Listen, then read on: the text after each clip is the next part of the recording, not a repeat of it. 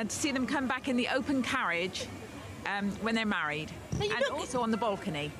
Of course, because if we look behind us, past the memorial, you've got a prime shot here of the balcony. So you're hoping to see... the golden kiss. Brilliant. And you look very nice and wrapped up and warm. Where are you from? I'm from Germany. Did you come over specially for the wedding? Yeah, just for the wedding. And did you do your hair specially? No. It's like that normally. Now, you have obviously done your face specially. I didn't really get this when I first saw it, but to explain what you've come dressed as. So as Kate's engagement ring. Brilliant. And did it take you long to do that? No, it was done at about 3 o'clock this morning. How's the atmosphere been overnight? It's been amazing. Yeah, really it's been good. so fun. Like, everyone's just so friendly. Yeah, just got chatting to other people. And has it been very cold? Yes. Yeah. It's even colder now.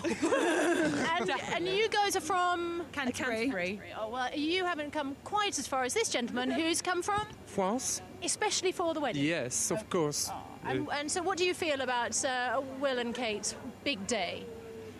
It's a big day for me. And yesterday I can see Prince Williams at Clarence House. Did he come and chat to you? Yes. It's say very marvelous. Marvellous. I think marvellous is probably a pretty good description of how it feels here and how the day is going to be.